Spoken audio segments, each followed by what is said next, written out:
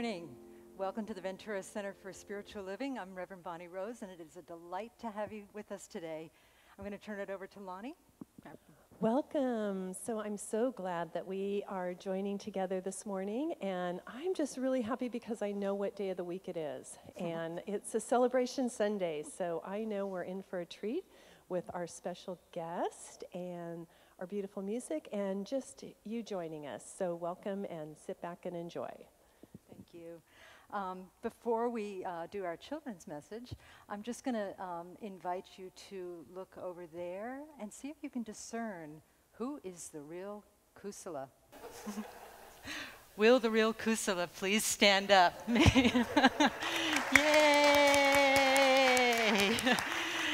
And you are welcome to come and find a comfy seat and not sit next to your twin there. Okay.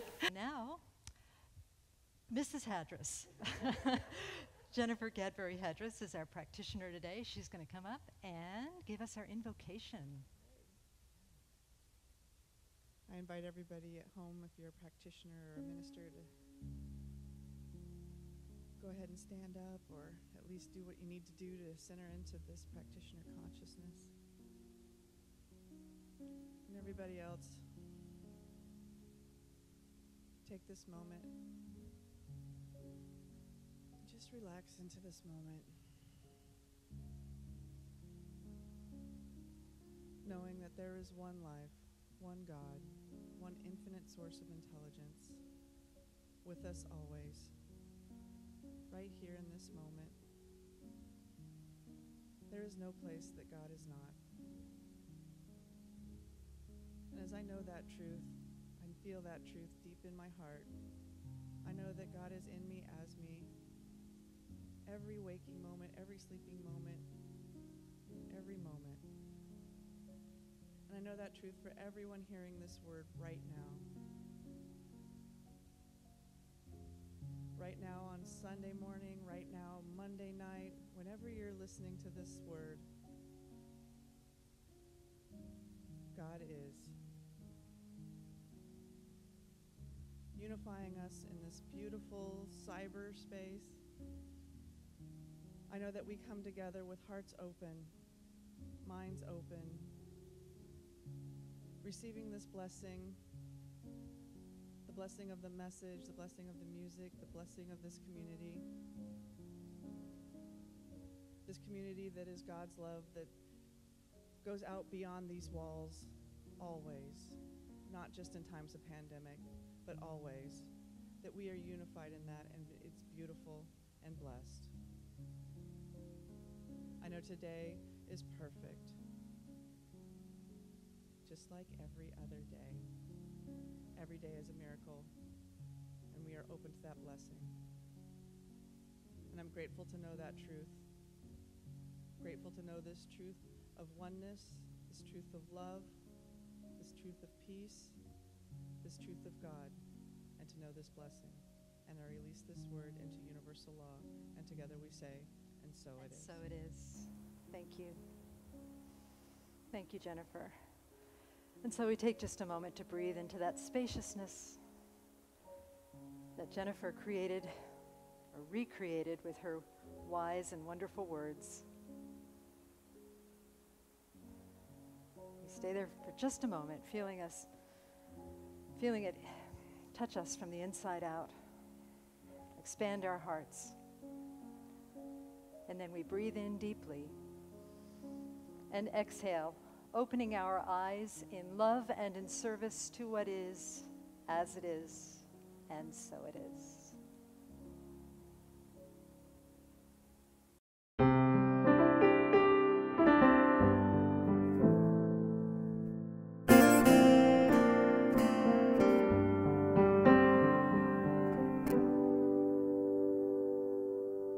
I built some walls and you tore them down. I built them up again, you kept losing ground. Now it's time to forgive and move on. Disappointment and fear are gone.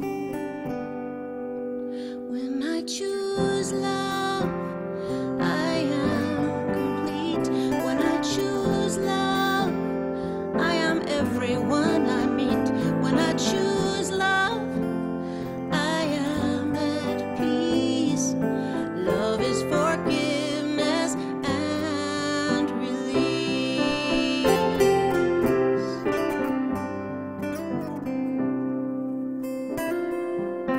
You built some walls and I tore them down.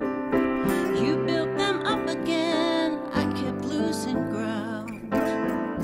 Now it's time to forgive and move on.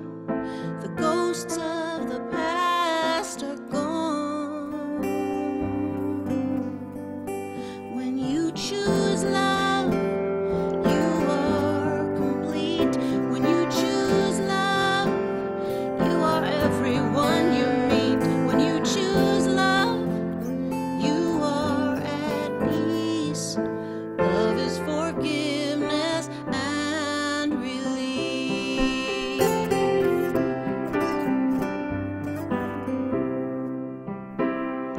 Try to remember the last time we felt safe from harm. All of the love we're looking for is right here, right where we are. When we choose love, we are complete. When we choose love, we are everyone we meet. When we choose love, we are at peace.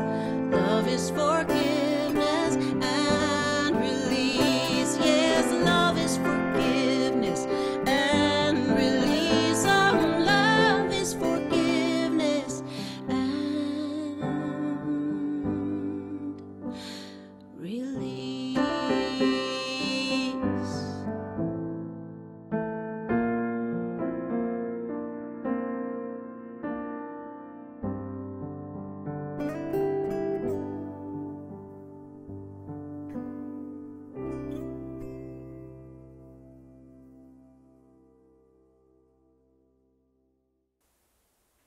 So I just wanted, let's give Karen Mitchell a round of applause at home. Yay! Okay, one of our beautiful singers who couldn't be here today. But she's fine and her family's fine. She's just needing to go into quarantine because there's people in her life that are working. So that's the way that goes. I wanted to just take a moment to introduce our guest speaker, who he's not up there anymore. That's not the real Kusala. The real one is going to come up on the stage and enlighten us about karma, I believe, right? Okay, so let's give an at-home round of applause for Kusala.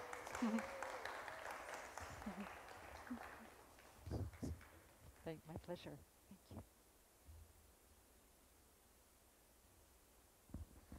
Okay, I'm happy to be here today. We have a large audience of 5 people, which is the way it's supposed to be. I'm going to talk about karma today, because karma is something we can do something about. We're not victims, it's not fate. We have a choice.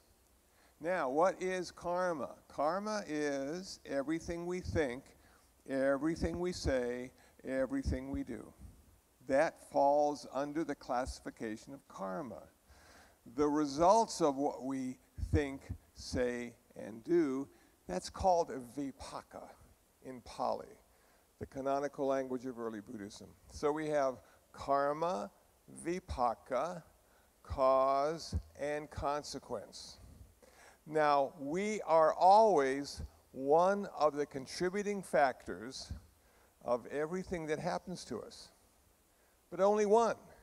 There are 9,999 other reasons why stuff happens. But we have a say in the matter. We can make a difference. But we have to have the right mindset. We need to look at life as practice. I'm going to practice having a good life, a skillful life, a wholesome life, a happy life. I'm going to practice every day, because if I practice long enough, practice turns into performance. And that's what we want. We want it to simply happen because we have done it so many times before. Now it just occurs naturally. So I'm going to talk about 5 ways to change your karma starting today. Number 1, the first way to change your karma is not to kill anything. Now, I know most of us don't intend to go out in the day or the night and kill stuff, but we do. It's just what humans do. I love a AAA ad that I saw on TV about this one guy who says, I've saved enough money through AAA, I can do what I really like to do. In the next scene, he's on his boat fishing. Now, what he really likes to do is kill fish.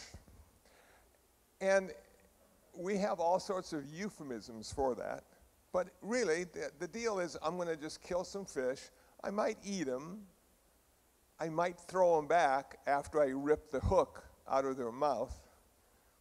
But as I became more advanced in my practice of not killing, I saw that maybe it's okay not to go fishing, because I can go to the store and get some fish fillet.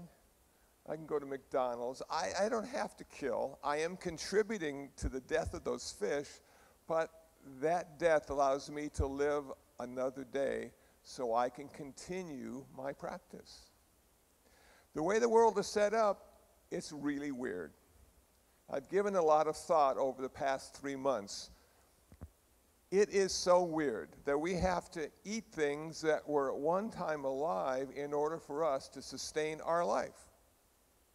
Until we come up with a chemical combination that will sustain our life, we have to eat living things. But we don't necessarily have to kill them personally. We can say a prayer to them.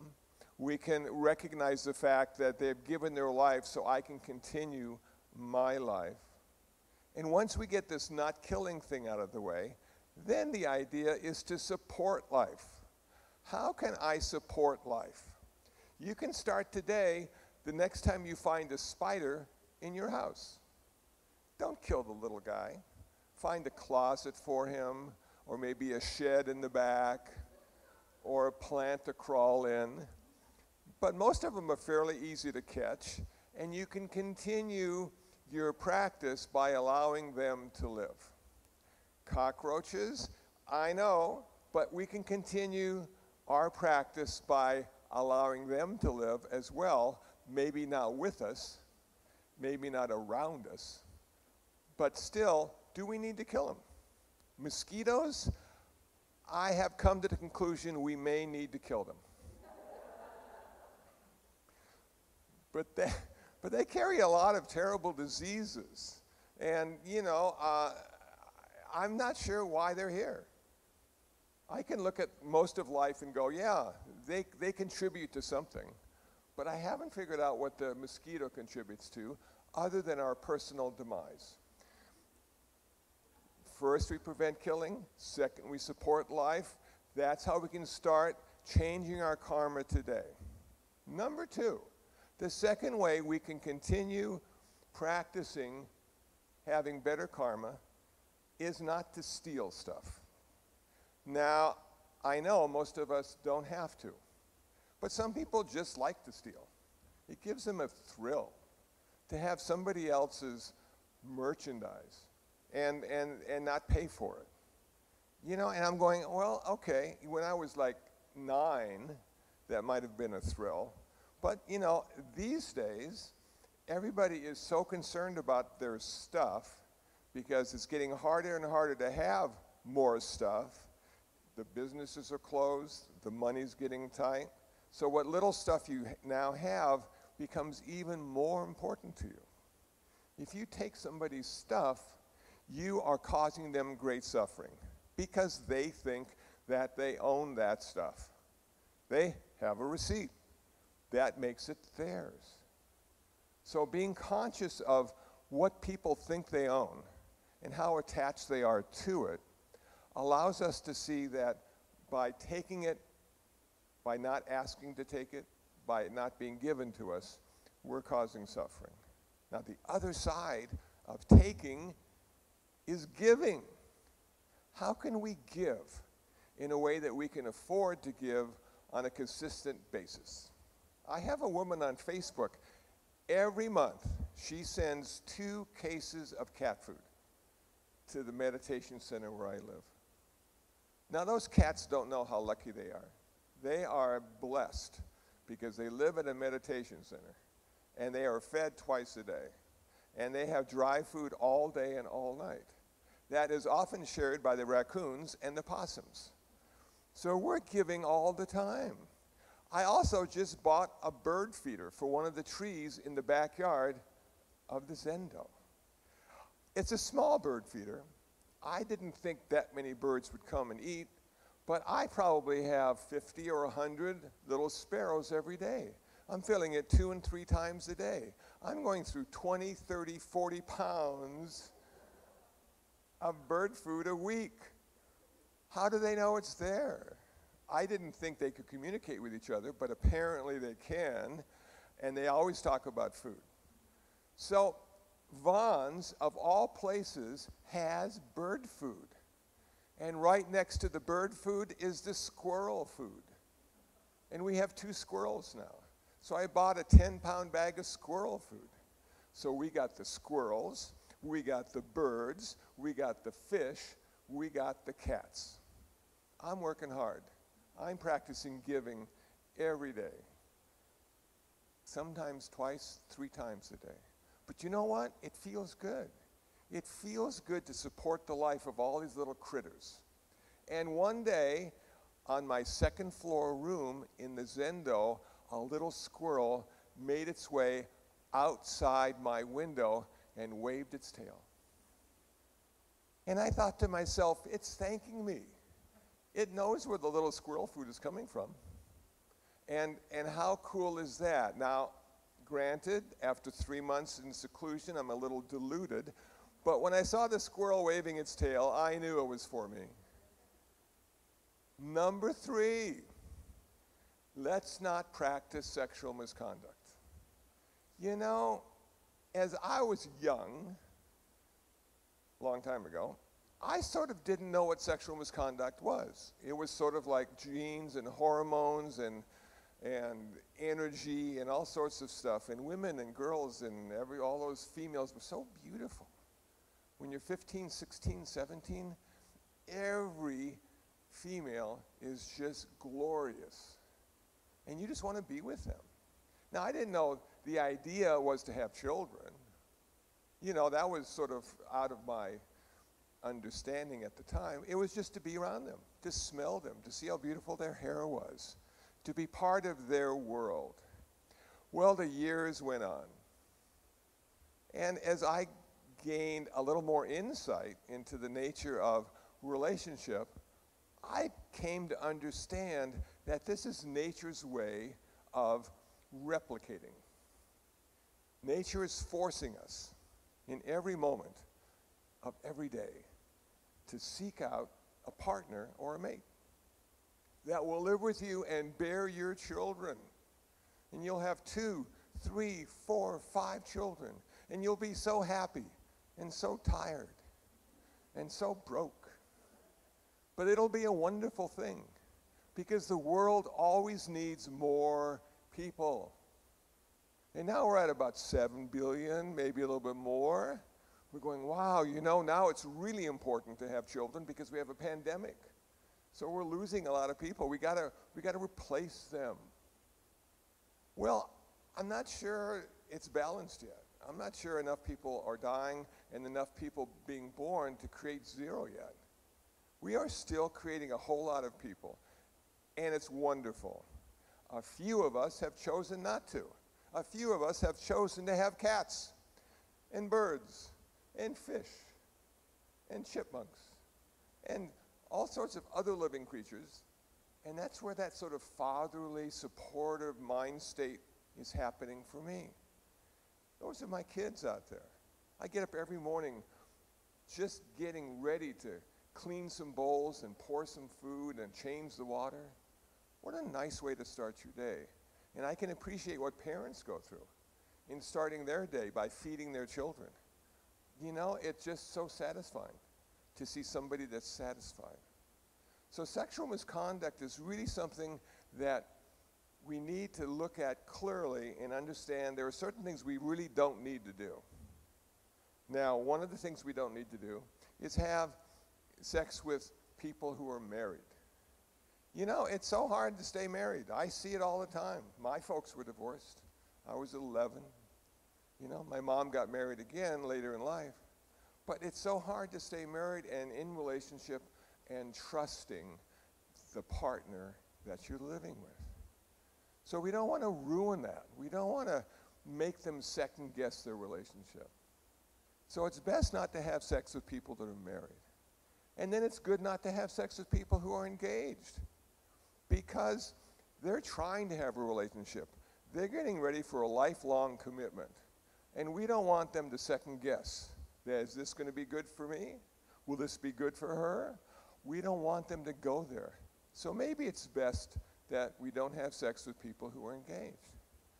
Maybe it's a good thing that we don't have sex with children who are being supported by their parents, because the parents are raising their children. They're giving them life lessons every day. They don't need to have sex. They'll have sex for the rest of their life. And in the beginning of our life, it's nice to be innocent. It just feels really good. I can remember I was in 6th or 7th grade, and it was in Phoenix, Arizona, and we had a dirt road that we would walk to school. And I was walking down the dirt road, and I saw this page lying in the dirt. And it was a page from Playboy. And it had a naked woman on the page. So I put it in my pocket. When I got home from school that day, I said, "Mom, I found this on the dirt road. What is it? Why is there a naked woman on there?" And she gave me a short explanation and then took the page and tore it up. And I thought to myself, maybe I don't need to know why. Maybe it's okay to be ignorant about that now, because I'm just in grade school. I got a lot of stuff to do. I got football, I got tetherball, I got a class that needs me to pay attention to. So when I saw that and thought back, I thought, yeah, parents are really good at sort of protecting their children, because they know once they go out into the world, everything will be available to them, and they're going to have some hard choices to make. So it's nice they didn't have to make those choices in 6th or 7th grade. How about lying, telling untruth? How about people who bend the truth to their advantage? It's called spinning, I guess. What do we do about that? How are we going to practice telling the truth and not lying or not gossiping or not getting involved in idle chatter? How can we do that? What does it mean to us to always tell the truth?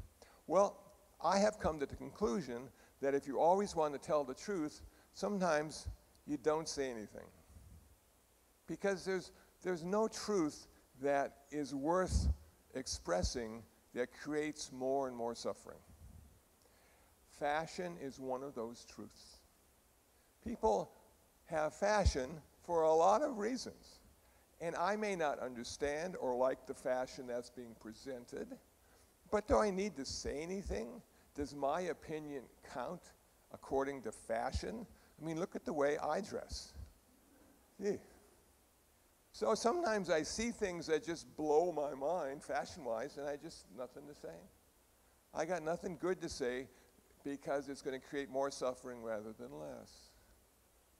So as I think about what I'm going to say, I want to be as truthful as I can, but I don't want to hurt anybody. I want to point out that we all have choices and options to make in everything we do, and speech is definitely one of them. Speech happens so quickly. I have said things that I feel uncomfortable with, and it's lasted my whole life. I said to myself, why did I say that? What was I thinking? In that moment, in those circumstances, with that person or people, I felt I needed to share something from a deep and personal level. but it was completely out of context and had nothing to do with anything that was going on other than what was happening in my head, and nobody knows that, not even me. So maybe I didn't need to say it, and I still carry the burden of having said it all those years later. Wow. Now, if we are going to talk, how about talking in a way that supports, encourages, makes life a little better, shows that things aren't as bad as they always seem, or as good as they always seem? There's a wonderful balance. It's called the middle path. Buddhism talks about it a lot. Can we do that? Can we express ourselves in that way? Can we have an intelligent, compassionate conversation that will inspire everybody at the end? And we can, but it takes a lot of work, and it takes a lot of pre-thought sometimes, and it takes a lot of practice.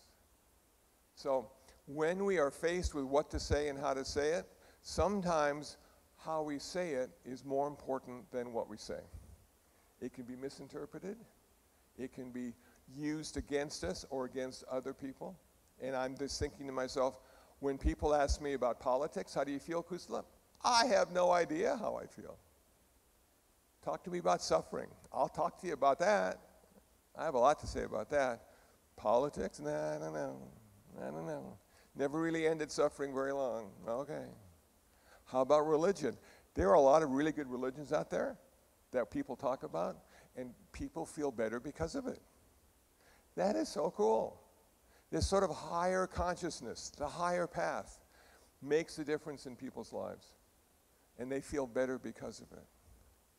Now, the last way we can change our karma for the better is to stay sober. Man, how hard is that now? Alcohol sales are going through the roof. They're even delivering. You know, because people aren't doing anything. They're just watching TV, maybe reading a book, sitting in the backyard. What's better than a cold beer on a hot day? And maybe some salsa and some chips. You just can't get any better in life than that. Well, the problem with drinking or other substances is that it steals your wisdom. You become really dumb. You say and do things you wish you hadn't, that you regret, only because you were stimulated by the alcohol or the other substances. And you say, well, that's not really me. But in that moment, that was really you, because you were more deluded than you normally are. Okay, so how can we not get high?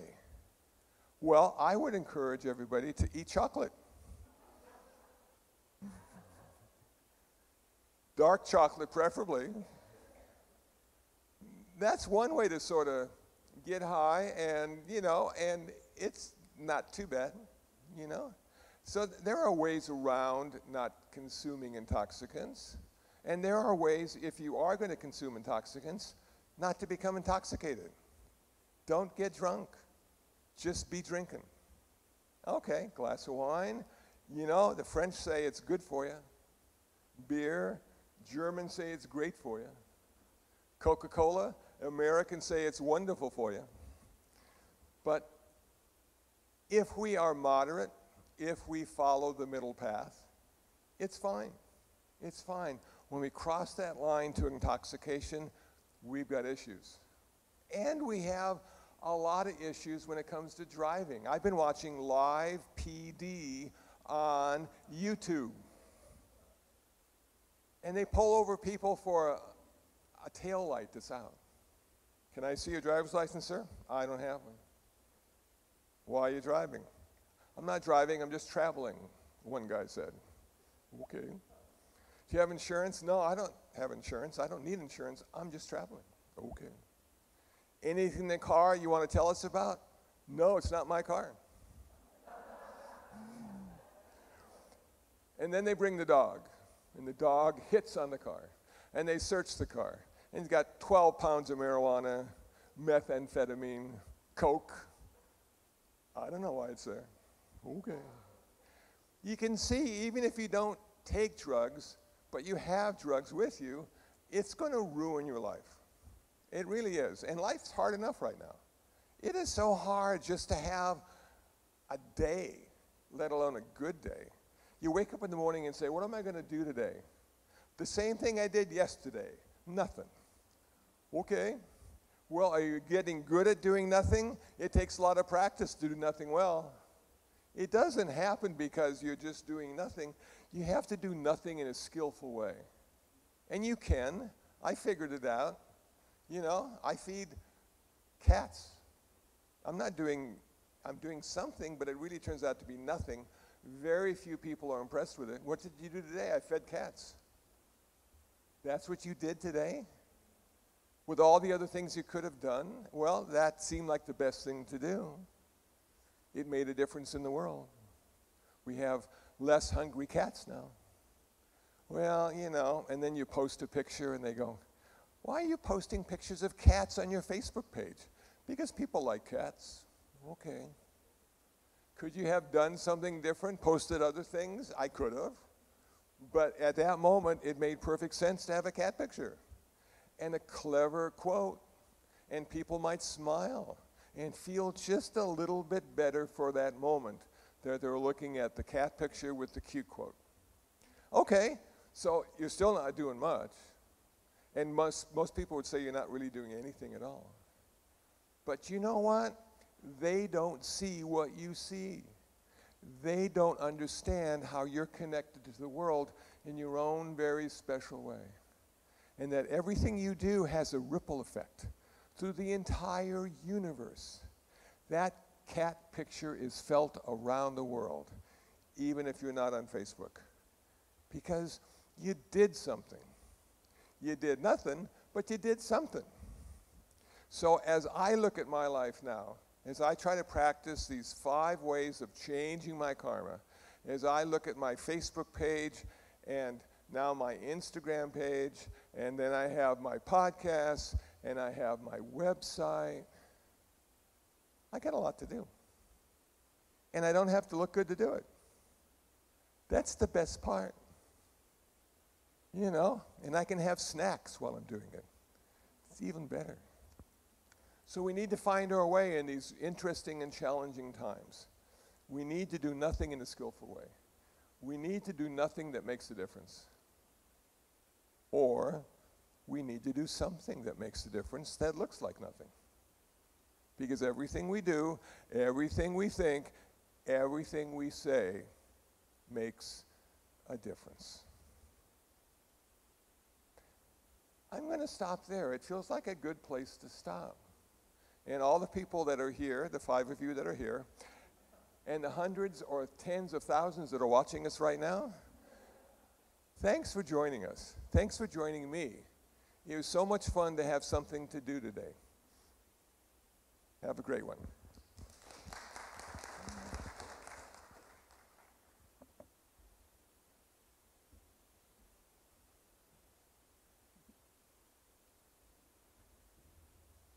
Thank you, Kusala. That was wonderful. So I got a lot out of that, but the main message I got was I can eat chocolate now. So I'll see you.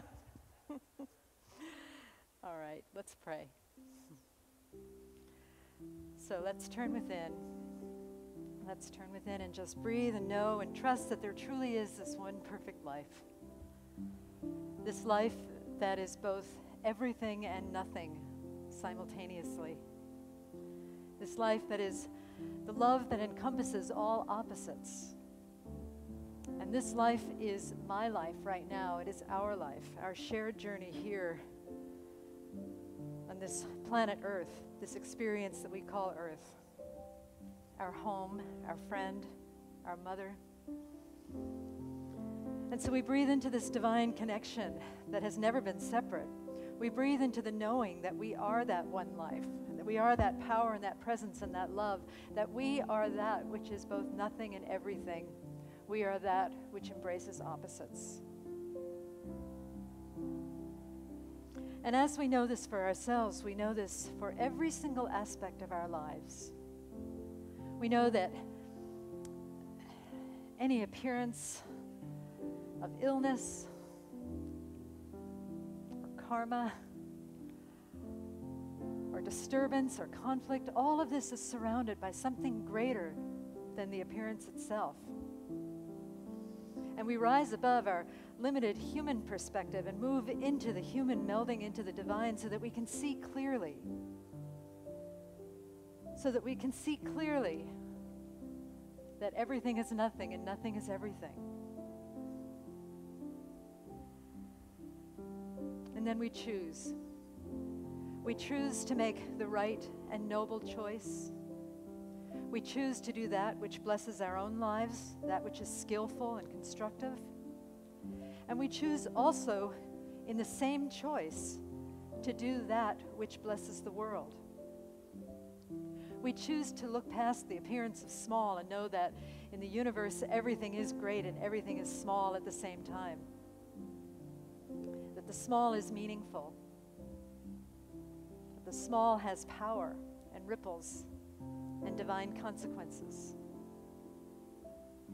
And so in this consciousness we go forth to our day, to our lives, to our world, and we celebrate, and we live, and we love with great grace and great fullness of heart. I am so grateful to know this truth. I'm so grateful to have the words to speak it, and to know that the truth is beyond any words.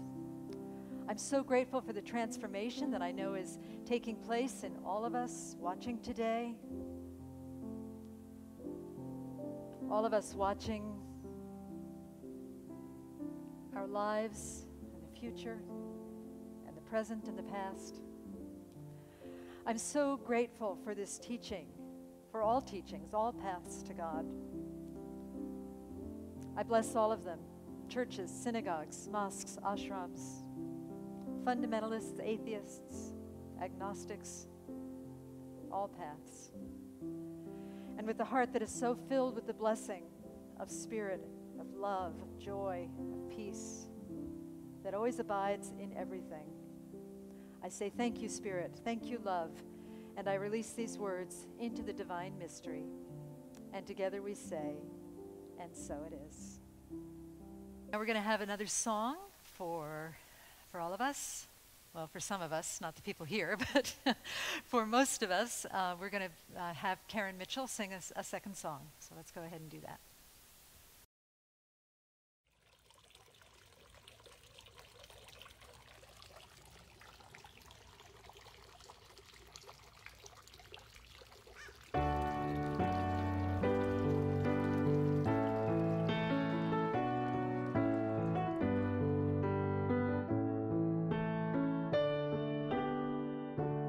I have made a decision about my life. It may be a strange surprise to some. I have always thought I wanted what so many want, but it's to a different conclusion I've come. I see water rushing through an ancient riverbed. I see snowfall floating high above the hill. I see an eagle soaring to the red horizon. And I know that's how I am meant to live. Oh, I need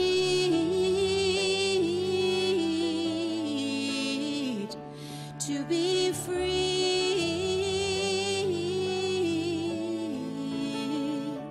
I will go where the wind will carry me. To be free, oh, to be free. You won't find me playing any kind of lottery, and you won't catch me wishing on a falling star. You will find me exactly where I'm meant to be, yeah.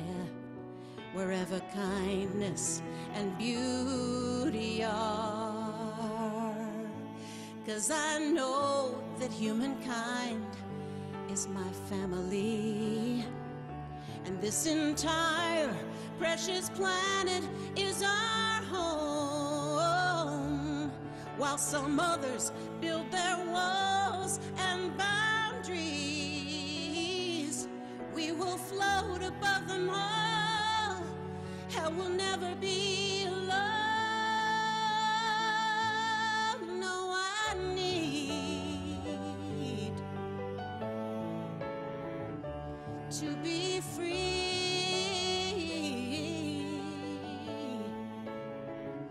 And I will go where the wind will carry me.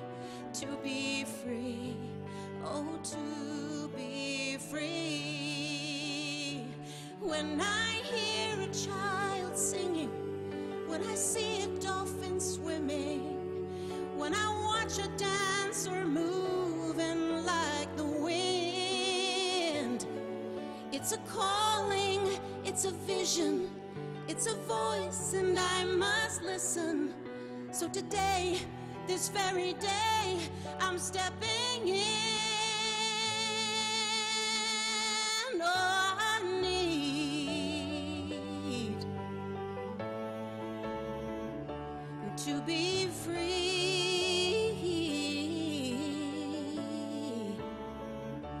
I will go where the wind will carry me. To be free, oh, to be free.